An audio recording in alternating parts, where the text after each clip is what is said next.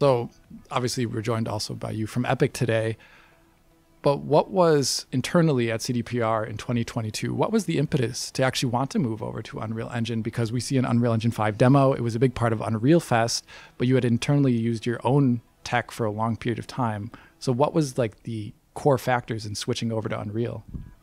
Yeah, it's a very good question. I get it often.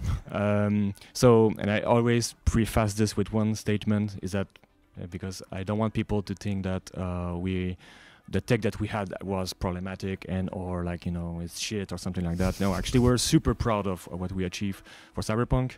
I think even today it's a statement of what we achieved, and we scale very well. But that being said, when we started the new project, The Witcher, the company, we wanted to be more as a multi-production company, and our technology was not very well made for that. It was one project at a time, and then you just put the gameplay down, and then you move on. Not very well made to have multi-project in the same time. Second thing is we also want to extend to multiplayer experience, and once again, our tech is a single player game, so it was very complicated to move on with this.